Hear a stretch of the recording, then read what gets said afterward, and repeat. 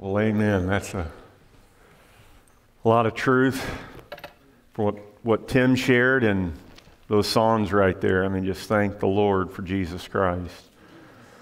We'll turn to 1 Thessalonians 5, chapter 5. I want to consider thanksgiving, giving thanks this afternoon. 1 Thessalonians 5:18. You can start in verse 16. He gives these three exhortations here for us as Christians. Rejoice always, pray without ceasing.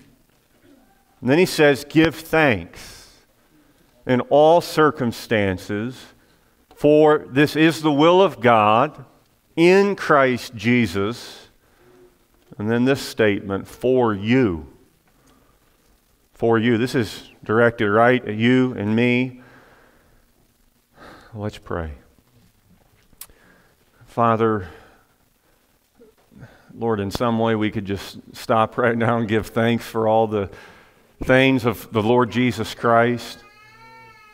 Father, you have done what our minds, Lord, we want to comprehend more of. Lord, that's the ultimate thing that we're ashamed that we're not as grateful as we should be this morning. The ultimate thing is that we're not as thankful and grateful. We're not adoring you as you are worthy, Lord. We feel it. We fall short in our worship of you to adequately praise you for what you've done on that cross. Lord, we fail. We don't want to fail. Lord, we want to render praise that is sufficient, that is worthy. And so, Lord, we're thankful that even our praises to you, even our thanksgiving to you, it's cleansed by the blood of Christ, and that you receive it and that you allow us to praise you. Lord, we're just so grateful as your children this morning. We thank you, Father, for all that you've done. In Jesus' name, amen. Now, whether you celebrated Christmas or not a few days ago, whether you, as Paul says in Romans 14, whether you gave thanks to God for the day or you gave thanks to God and did not honor the day, one thing that I think we can all agree on when it comes to the 25th of December, especially if you're a parent with little children, and you've got grandparents who are giving those little children a bunch of gifts. One of the constant reflections I have at the end of the 25th, which tends to not be a sense of a satisfied day, but there comes this sense of, why did my kids not express more thanks for the effort that their grandparents and others went through to provide for them some sort of gift? And sometimes children, it's not that they don't even give thanks, it's that they do the opposite. They actually show ingratitude because their expectations were not met with what they were hoping would be put in that box come the morning or whenever on the 25th. And I know for some of us, your grandparents, they came up and they gave gifts and they watched through the window as your kids opened something inside because of all the sickness going around. But often gifts are not what we expect. We don't see the wise intentions behind the adult and why they chose what they chose. The kids are not grateful for all the effort that their uncle put in at work or somewhere to make money to provide something for that child. And in many cases, a child might say thanks simply out of wanting to keep the hope alive of receiving further benefits at a later date.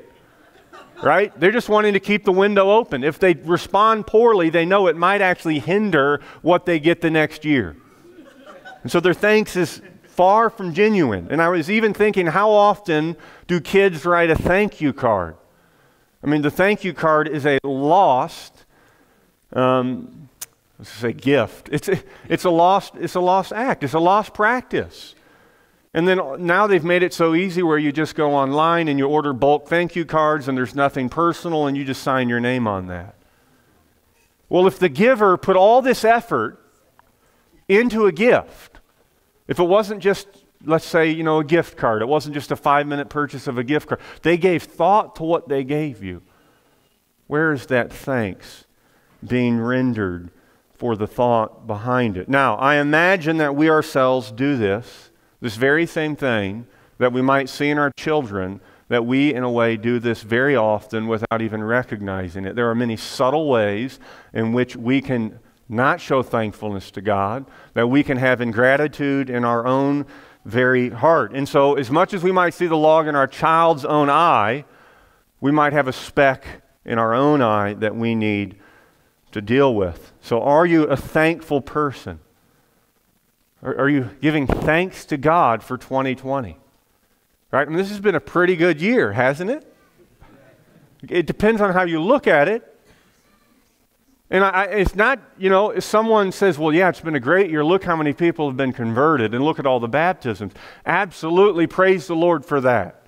But even if you remove that, and there's no conversions this year, there still is much that we should be absolutely grateful for and thanking God for. And I was thinking one of the true tests of how thankful you are, one of the true tests would be is if I took your children and I lined your children up here this morning and we tossed the mic down the row of children and asked them to express in the home, what sort of attitude do your parents manifest? When something bad happens, when this trial happened, were your mommy and daddy full of thanks or grumbling and ingratitude? Our children could be some of those who could witness the most against us in the areas by which we fail. They might get up and they say, well, man, mommy was so stressed out, I went into my room and I shut the door because it just was such a sad feeling in the home. All right? They might say something like that. So, I'm certain that 2020 has so many areas in our lives that we could all stand up and testify to the goodness of God this morning. So 1 Thessalonians 5:18. Give thanks in all circumstances, for this is the will of God in Christ Jesus for you. Think for a moment of the context of this letter and of this church. As you flip over to 1 Thessalonians 1:6, Paul says, you became imitators of us and of the Lord, for you received the word in much affliction. The word much is severe. They received the word in the midst of severe affliction with the joy of the Holy Spirit, verse 7, so that you became an example to all the believers in Macedonia and Achaia. So these believers had severe affliction. Paul is telling them to give thanks in every circumstance. Give thanks in every circumstance. And Paul is calling those to give thanks who he's already overflowed in thanks to.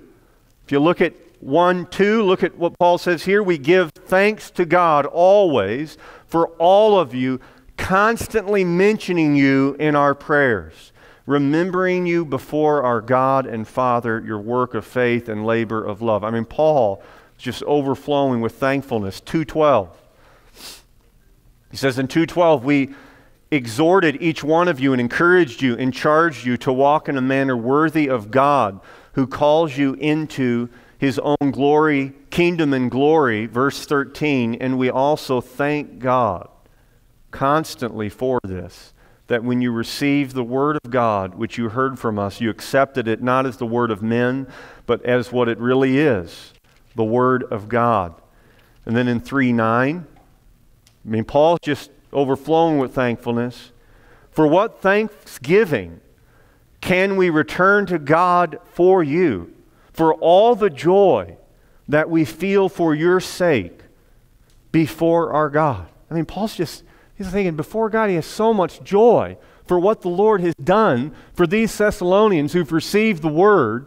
They've turned from idols to serve the living God. Paul is just overflowing with thanksgiving for them. And in many ways, Paul's thanks to them is in some sense a sense of assurance to these brethren. He's trying to encourage the reality of their faith by even pointing out what God has done in their life. So giving thanks, it's one way you can really encourage people. Compared to the opposite of not having gratitude, not looking out for what is positive and giving thanks. So Paul was modeling an attitude of thanks before the very people he was going to look at and say, give thanks in all circumstances.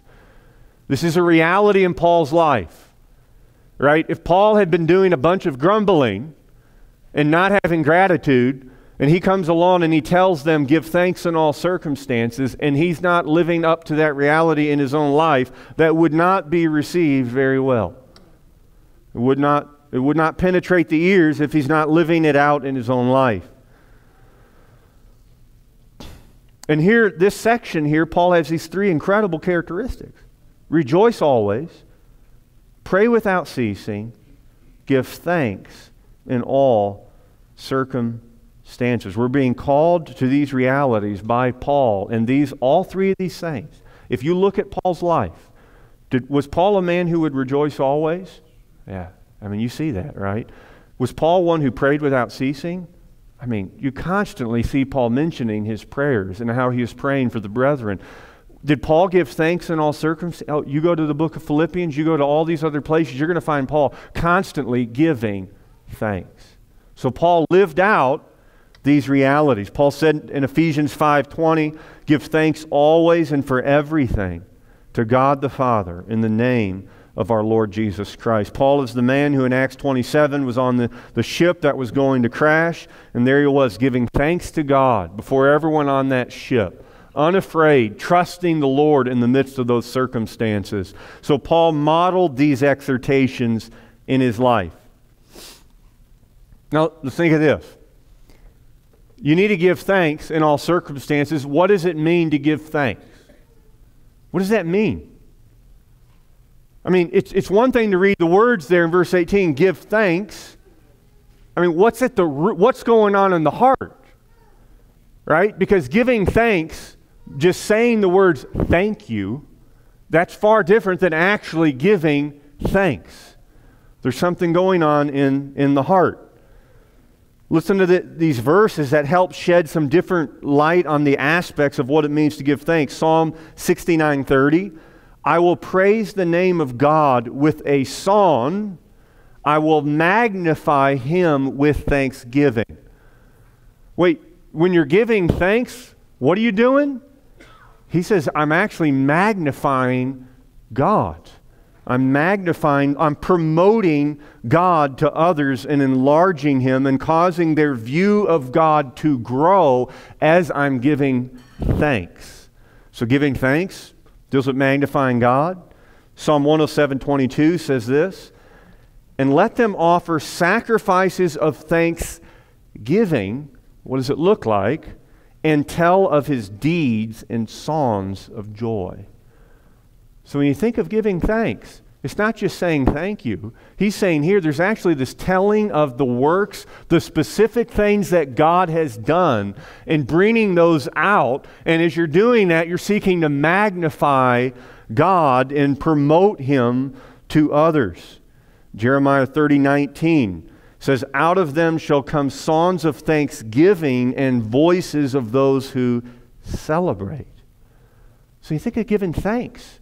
It's like there's a celebration, right? I mean, that's what a birthday is. You're celebrating that you have another year with this child. You're giving thanks for the fact they're still alive. You still have this another year. So when you think about giving thanks, there's this celebration. You're looking at realities of who God is and what He has done, and you're praising Him for those. Hebrews 13:15. Through Christ, then let us continually offer up a sacrifice of praise to God. What does that look like? That is the fruit of lips that acknowledge His name.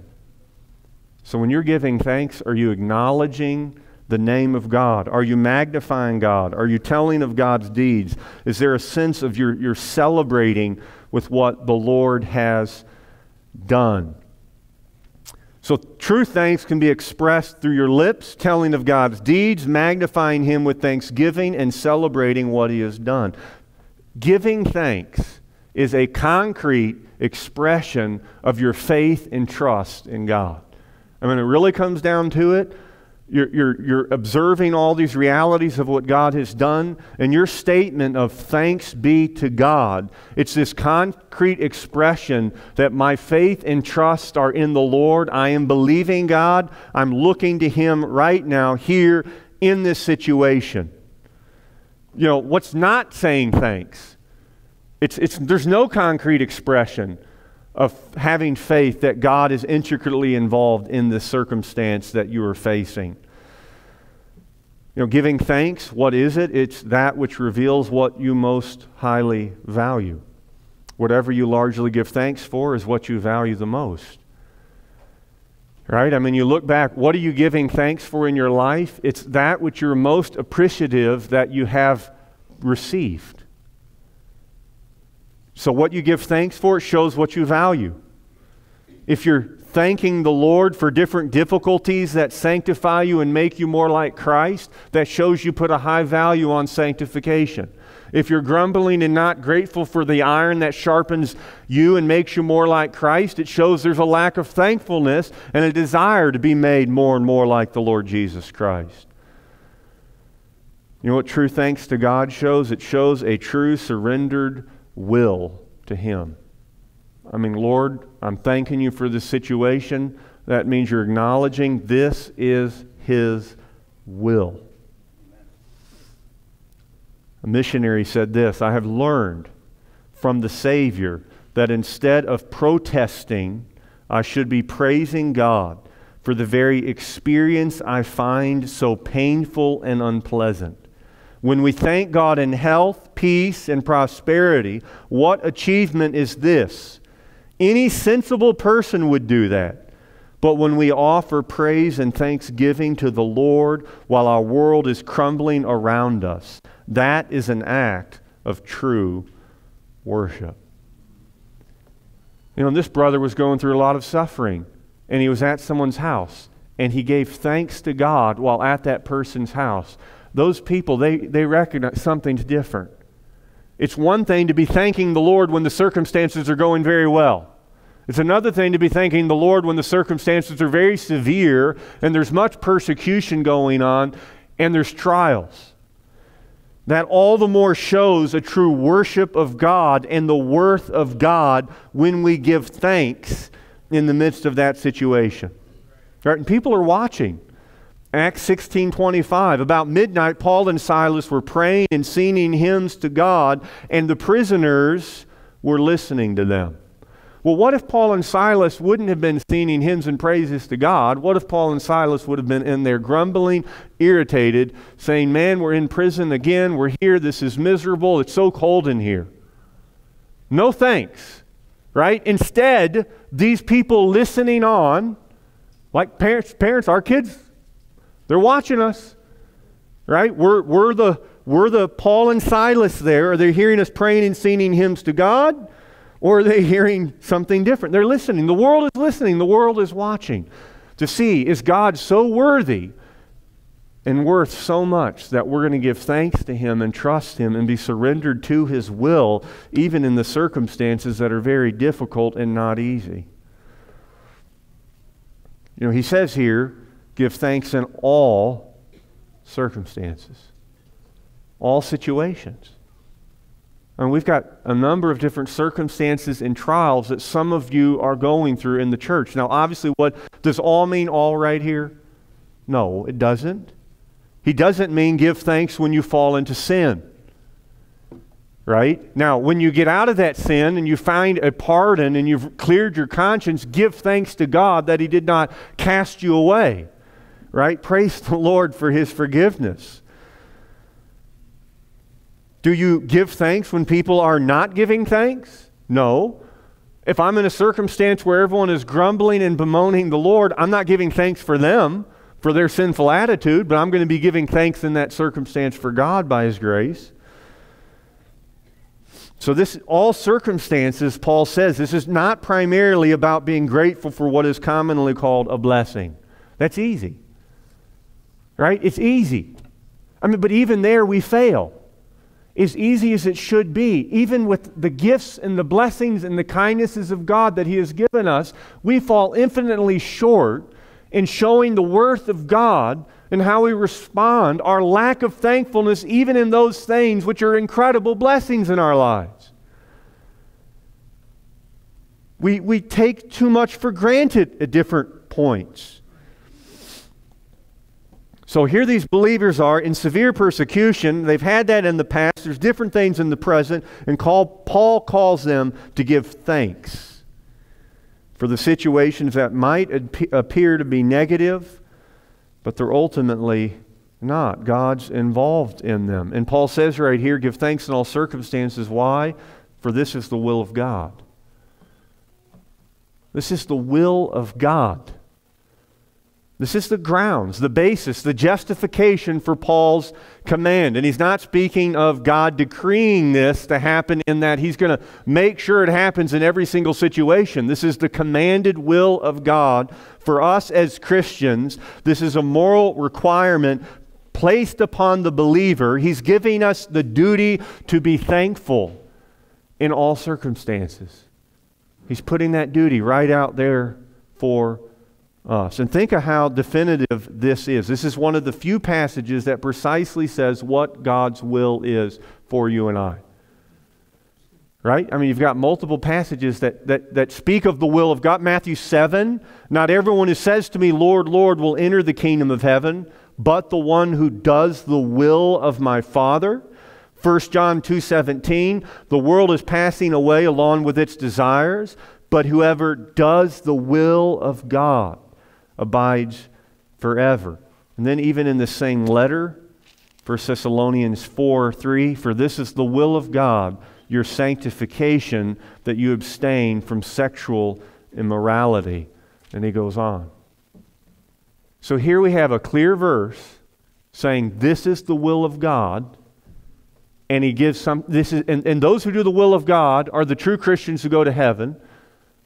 We're called to do the will of God. And one of the clear exhortations and expressions for what the will of God is for your life is that you give thanks in all circumstances.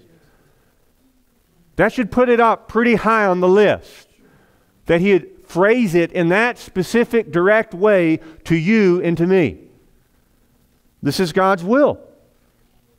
Because, and again, if giving thanks is such a concrete expression that when done verbally, that the on-watching world can look and see the worth and the value of God through you giving thanks, through you adoring Him, this is obviously something that should be a characteristic in the Christian's life. This is something that God desires. God desires His name to be praised among the nations. One of the ways the Lord's name is praised is through us verbally giving thanks. One way you can proclaim the excellencies of Christ in your conduct is having thankful conduct.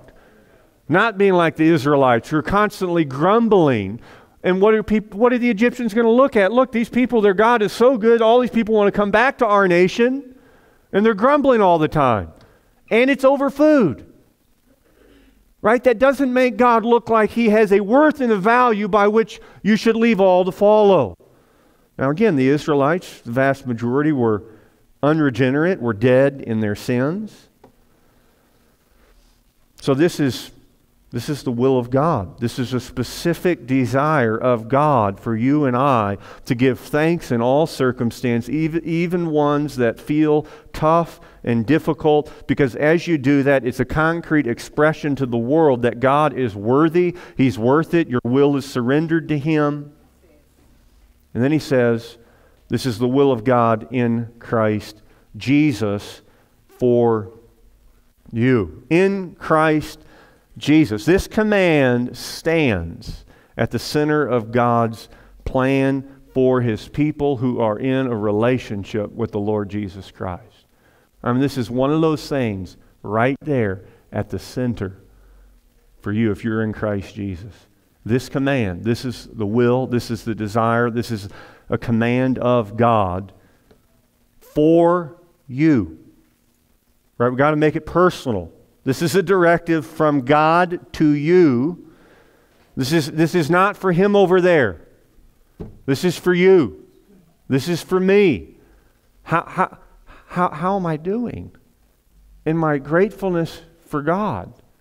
Am I full of complaint or am I full of thanks for the Lord in the midst of all of these things. And think of this too, what's the ultimate reason Paul wants them to give thanks in all circumstances? What's the ultimate thing behind him calling the Thessalonians to this reality in their life?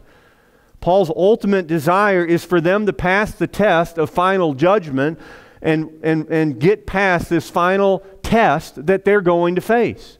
And he keeps bringing this up in this letter. Look at these two verses, 3:13. It's incredible here. Paul, he prays for them in both of these places. I mean, this is what's at the heart of what Paul's wanting to see in those brethren. Verse 11, now may our God and Father himself and our Lord Jesus Christ direct our way to you, and may the Lord make you increase and abound in love for one another, and for as we do for you, so that he may establish your hearts blameless in holiness before our God and Father at the coming of the Lord Jesus Christ with all his saints. Paul is concerned that their hearts be established in holiness before our God at the coming of the Lord Jesus Christ, and he prays almost the exact same prayer at the end in 5:23. Now may the God of peace himself sanctify you completely, and may your whole spirit and soul and body be kept blameless at the coming of our Lord Jesus Christ. He who calls you is faithful. He will surely do it. Brothers, pray for us. So one aspect of this heart being blameless, one aspect of this sanctifying you completely, one aspect that's going to continue in the Christian life to the final day is a thankful heart. Is gratitude before God. Is giving thanks, is rejoicing always, is praying without ceasing. These are characteristics of those doing the will of God, and the will of God is your sanctification, and this is one aspect of your sanctification. It's an aspect of it. And it's high up there on the list, more so than we might put it. A people who's not progressing in gratitude, but in grumbling, one would be concerned about their perseverance. And you have the Israelites, perfect example of that. You see time and time again, that was not, grumbling was no small thing. It was unbelief. The opposite of thanks, where you're giving faith, a concrete expression of your faith before God. So let's consider some more things about this. So number one, how high of a value do you put on giving thanks? Like, how high up there is that to you? And it should only be as high up there as it is to who? To God. Right? It should only be as high up there as it is to God. You know, one of the interesting passages, thanks is hidden throughout so many different passages, but in Ephesians 5, Paul is saying that you should not have sexual immorality or impurity or covetous named among you. And then he says, let there be no filthiness, nor foolish talk, nor crude joking, which are out of place, but instead let there be thanksgiving. He's talking about sexually immoral people. He's talking about how you speak. And right there in the midst of it, he's talking about what shouldn't be named among you. He's talking about what's proper among the saints. And right there he says, let there be thanksgiving. Let there be no filthiness, but let there be, in the positive, thanksgiving. Thanksgiving. And I know this passage has been referred to many times recently that I can recall, but Romans 1.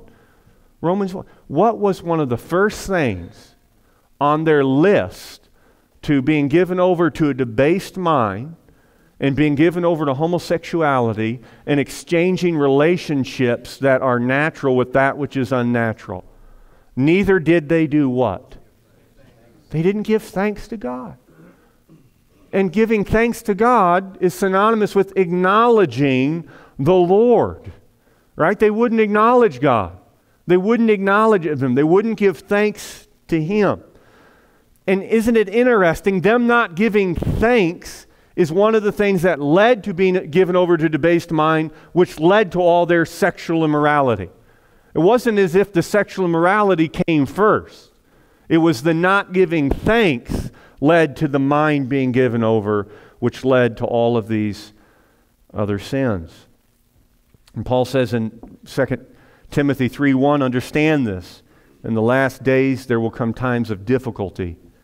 For people will be lovers of self, lovers of money, proud, arrogant, abusive, disobedient to their parents, and ungrateful. And the very next phrase is unholy. I mean, ungrateful and unholy are going side by side. And he's got this included in this list here. Lovers of self, lovers of money, proud, arrogant. Well, yeah, the proud man doesn't acknowledge God. He's not wanting to give praise and thanks to God that is due. So is giving thanks such a priority to you? Again, it reveals what you value most. So both the lusting in your mind or the not giving thanks are both acts of not honoring God that should grieve your heart. Right? Some people will say, oh, I'm so thankful this week. I got to the end of the week and I kept purity in my mind. Right? And praise the Lord for that. But how many times have I heard a young person get to the end of the week and rather than talking about purity, they come to me and they say, James, praise the Lord. I did not grumble once the entire week. God helped me to have a thankful heart. Right? That would excite me.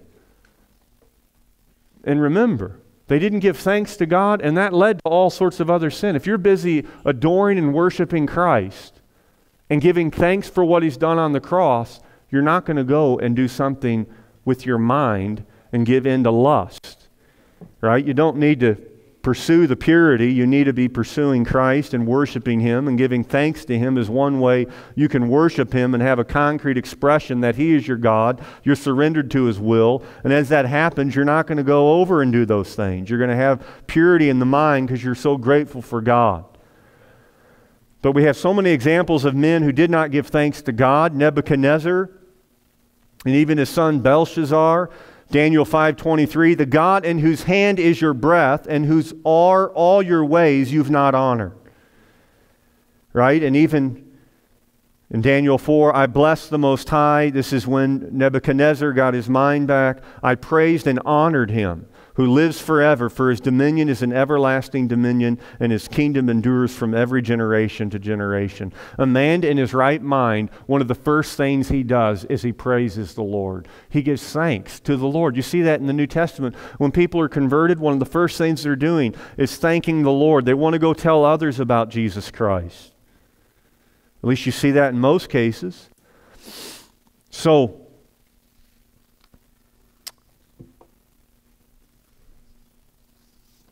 it's God's will that you abstain from lust, and it's God's will that you always give thanks. We need to see it having that sort of priority. We need to see it having that sort of value. I mean, one way to think about it is this. What's one of our employments going to be upon death? What's one of the things upon death and departing to be with Christ, which is far better, what's one of the things that it seems we're going to be employed in there in heaven? Worshiping, right? Giving thanks. If we're going to be doing that there, why not all the more do it now, right? Imagine all the time being spent saying, worthy is the Lamb who was slain to receive power, wealth, and wisdom, and might, and honor, and glory, and blessing. Now let's think of some examples of false thanks, right? People who, their thanks, it's false. Number one, you have the self-righteous guy, right? Where's he at in the New Testament? Yeah, Luke 18. Luke 18, the Pharisee standing by himself prayed thus, God, I thank you. He's thanking God. I mean, in his circumstance. Is he honoring the Lord? No, he's not. He's being completely self-righteous, consumed with himself. He's not actually thanking God. He's actually praising himself. He's deceiving himself. So you can say the words, God, I thank you, and be totally off. Another example of false thanks is when it's not with your whole heart. Psalm 111 says, praise the Lord, I will give thanks to the Lord with my whole heart.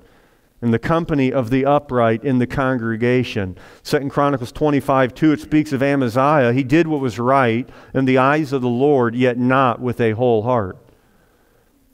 Saying thanks because you're forced into it, because you know it's the right thing to do, but the heart is not fully there. That's not true worship to God. Especially if those hearing the supposed thanks and adoration of the Lord recognize you're holding something back and they can discern that. That's not a true thanks. That's a false thanks. That doesn't mean that we need to not give thanks to the Lord and do the opposite, where we're so introspective and we're thinking to ourselves, boy, I don't know if I'm saying this with my whole heart. We'll do it in faith. Forget about discerning how much of your heart is involved in it or not. But the point is, don't give lip service if the heart is not there. We don't give thanks like a stoic. Someone is gritting their teeth because it's the thing to do, and their ideology says, well, things are just going to come and go as they're going to be, and we just need to take it as it comes. That's not the idea. That's a false thanks. The believer has a difference in his giving thanks even in severe circumstances and trials. He realizes God is sovereignly in control of these trials. And obviously, an example of false thanks is if you're just thanking God and all it is about is all the gifts and the prosperity and the material well-being that you've received. God is not some prosperity gospel God where He's a genie in the bottle and we are getting things. And that's all we want, is the gifts. Okay, third thing to consider. Why don't people give thanks? Why don't people give thanks? Number one, as mentioned earlier, they're not setting a due value upon it. They don't recognize what type of concrete expression it is when you give thanks. That it's an example of worshiping God. I mean, when someone gets up and gives thanks at a prayer meeting, if it's genuine, if it's not some show, and they're really grateful to the living God, that is a concrete expression of the worth of God that all of us are now being encouraged by and able to enter in praise to the Lord for what He has done. Why don't people give thanks? Often it's because they're not saved. They're not a Christian. They're hearing things about Psalms 22. They're hearing the lyrics in those songs, and they don't have any thanks to God for what Christ has done because they do not know the Lord, and they've not believed in Christ for themselves, and they're stuck like the man in Romans 1 who's unwilling to give thanks to God, and God's going to step back and give them over to a debased mind. They don't believe God is faithful. Paul says right there in verse 24, He who calls you is faithful. Right? We have a faithful God. He is faithful to us. Therefore, we can give thanks to Him. Why don't people give thanks? They don't acknowledge the sovereignty of God and His control over all circumstances. You know, the classic example is the Corrie ten Boom. If you've seen the torchlighters with the video of the torchlighter with your children, what happens there? There's fleas in the barracks as she's in this concentration camp. And Corrie ten Boom is doing what? Was she giving thanks? At least in the torchlighter, she was depicted as being incredibly grumbly, or a grumbler and having a horrible attitude. And her sister Betsy is there trusting the Lord. God has a reason for even the flea. And so what happens? They portray it that around the time that Betsy is about to die, she overhears that the guards were not going in their barracks to do a security check on them because the guards were scared of the fleas. And so Betsy tells Corrie, you see, even God had the fleas there for a purpose. The fleas were there. It scared the guards, so we were able to have a Bible study in peace without guards coming in, and we were not getting interrupted. Right? And so Betsy was thanking the Lord for even the fleas. And they depict it as her doing that before she knew what the fleas were doing. Right? She didn't just thank God when she found out the fleas were preventing the guards from coming in. Right? That's very easy to thank the Lord when you see His purpose. It's very difficult when we don't see it as we should. And you think about Job. You want to talk about a concrete expression of faith in the midst of a trial? Job 1:21.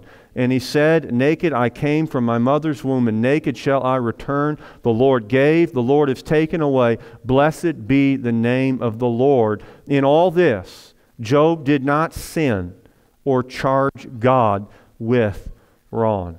What an expression of the worth and the value of God that Job had right there at that point. And did Job have all the answers about everything that had happened, the loss of his children and all the destruction that had come upon him? Did Job understand all of that? No. But he didn't wait for the understanding in order to worship God, because Job understood who? God. He understood God's in control. If you believe God is sovereign, then you know He's working it in some way. So I don't have to wait for an explanation in order to give thanks to the Lord. Whether you're Joseph, Genesis 50:20, as for you, you meant it for evil against me, to his brothers, he said. But God meant it for good.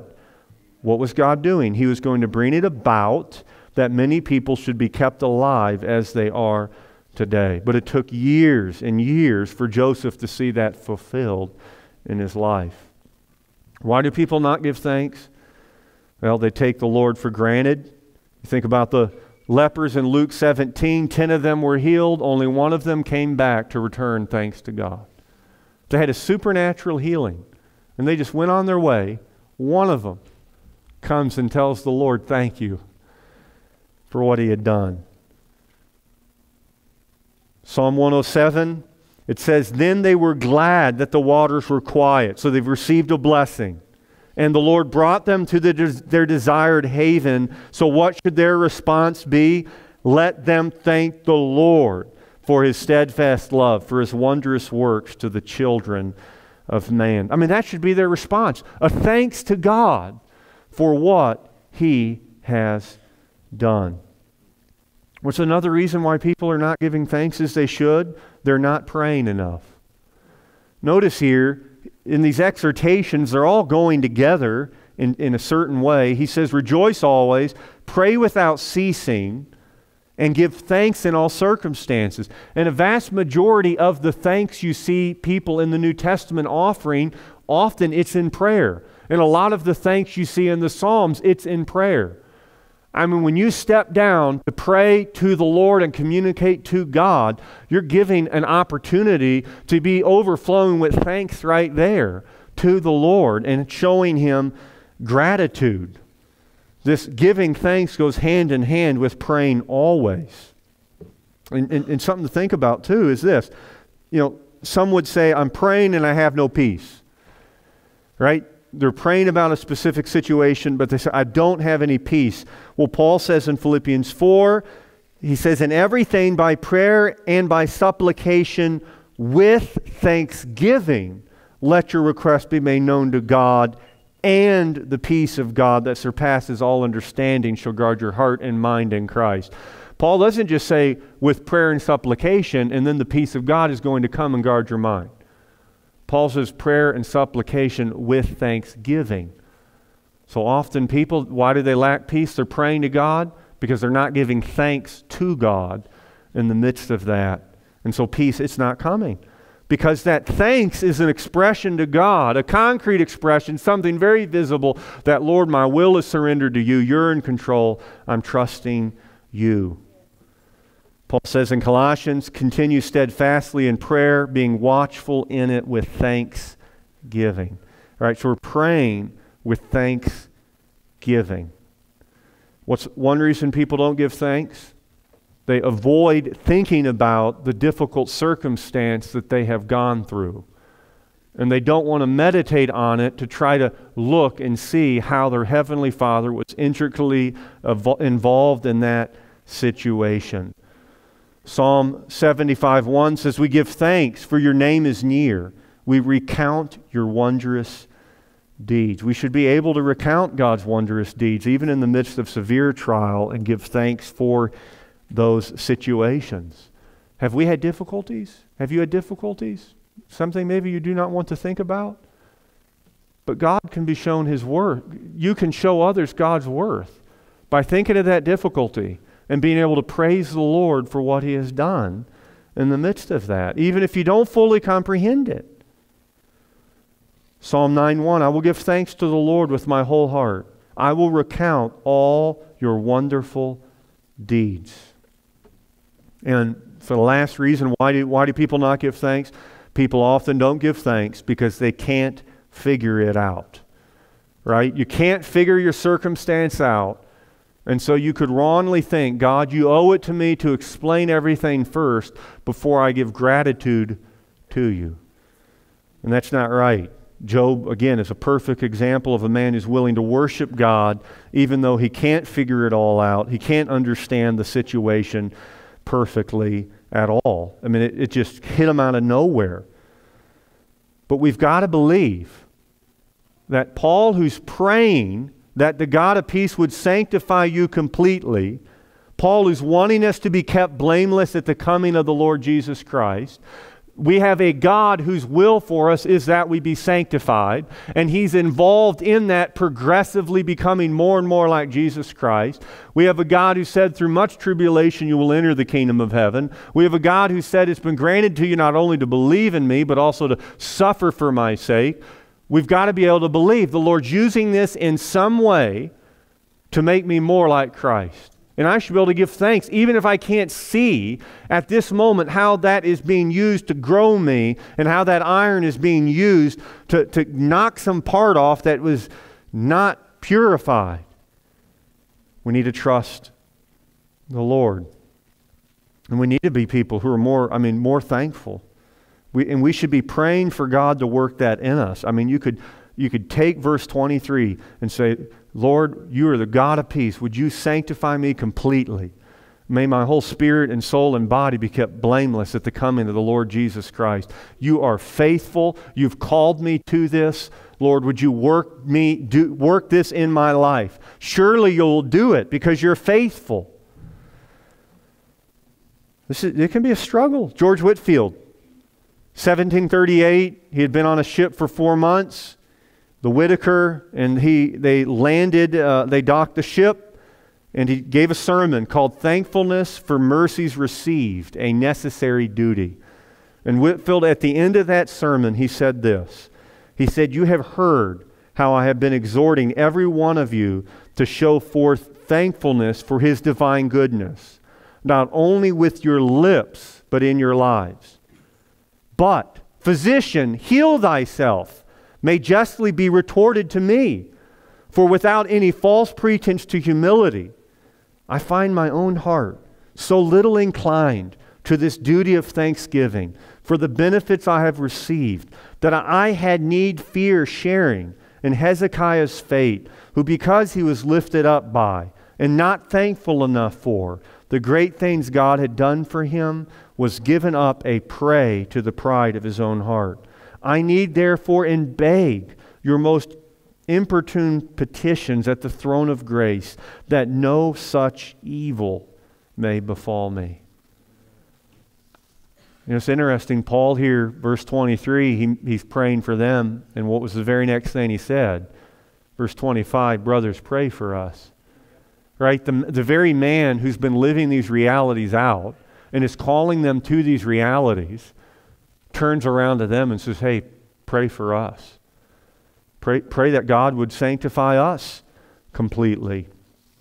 We've got to realize giving thanks in all circumstances is not an optional command. It's a command to be obeyed. We need to realize that what you're missing out by not giving thanks. What do I mean? For one, if giving thanks is the will of God and you don't do it, then you're not doing the will of God in that circumstance, and therefore you're sinning. And if you're sinning by not giving thanks, then you're missing the very next step of the will of God for you in that circumstance.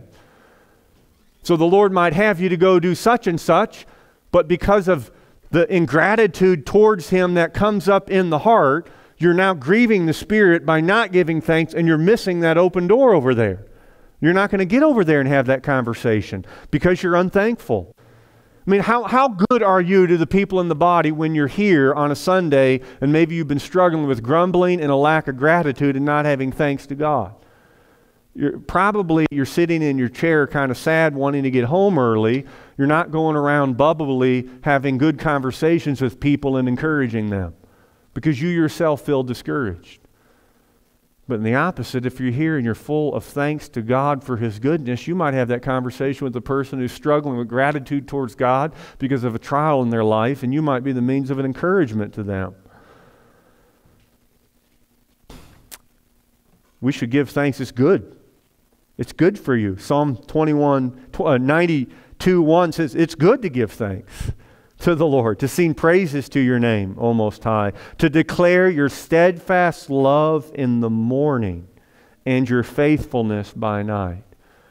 I mean, it's good to get up and thank God in the morning, thank God at night, see His faithfulness, acknowledge His goodness, even in the midst of all of our insufficiencies, just to thank the Lord.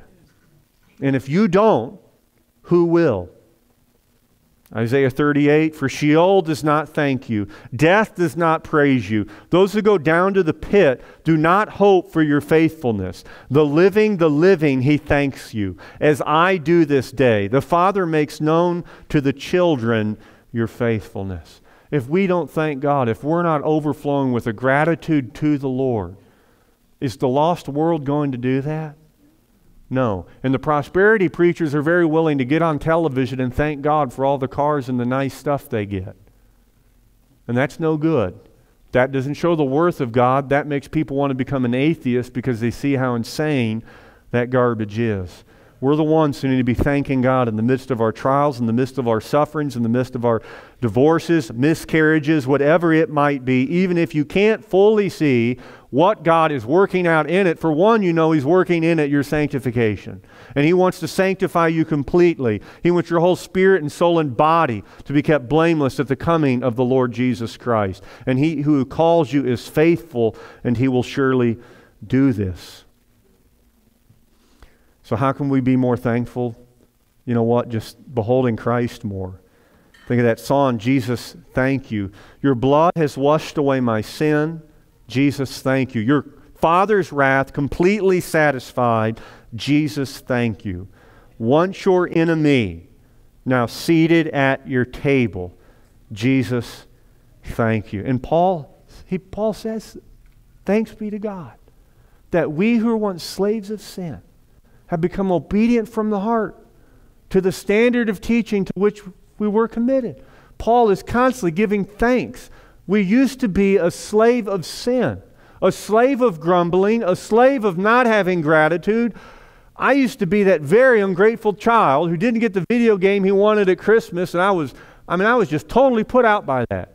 How could my parents not discern this was what I wanted? I shot so many signals, and there I am just complaining. And guess what? Being given over to a debased mind to do what ought not to be done. I didn't acknowledge God. I didn't give thanks to God. I was headed down a path to hell. But thanks be to God, He sought me out. He opened my eyes. He showed me, the Father showed me His Son. That Christ died on that cross in my place. And you know what? Whatever thanks you have as a new Christian for the glorious doctrine of justification, we don't want to lose that reality the older we get into faith. The last thing we want is all these glorious doctrines to become so common where we don't give thanks. We should pray, Lord, hit me anew, hit me afresh with reality of what you have done on that cross. Albert Barnes, he said about this verse, a man owes a debt of obligation to God for anything which will recall him from his wanderings and which will prepare him for heaven. Are there any dealings of God towards men which do not contemplate such an end? Is a man ever made to drink the cup of affliction when no drop of mercy is intermingled? Is he ever visited with calamity which does not in some way contemplate his own temporal or eternal good? Could we see all, we should see that we are never placed in circumstances in which there is not much for which we should thank God.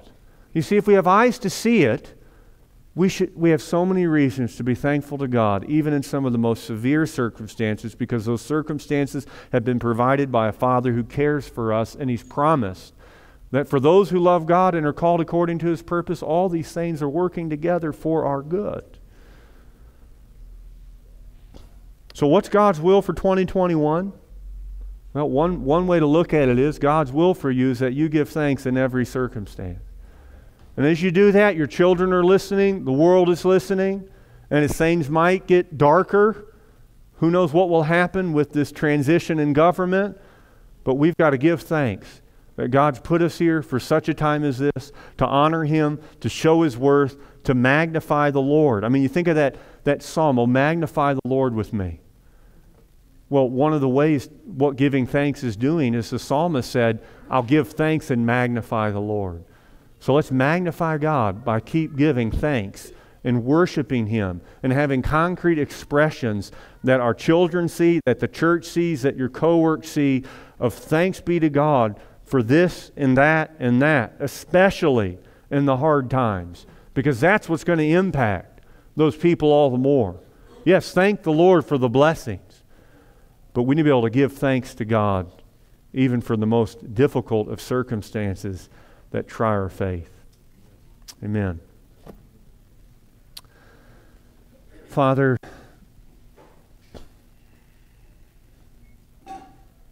Lord, we do just thank You. Lord, there's so much You have done in this last year that totally misses our sight.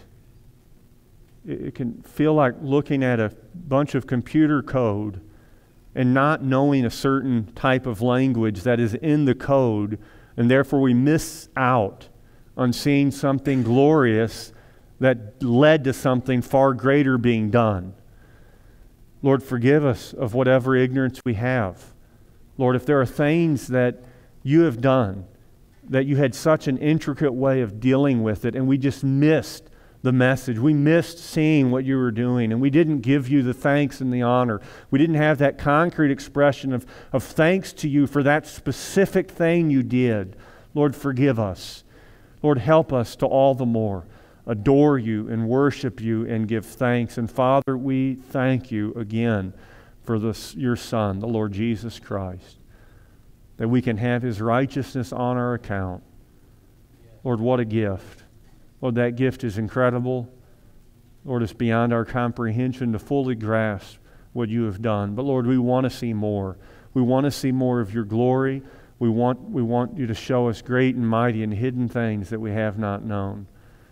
And so, Lord, would You do that in 2021? We thank You. In Jesus' name, amen.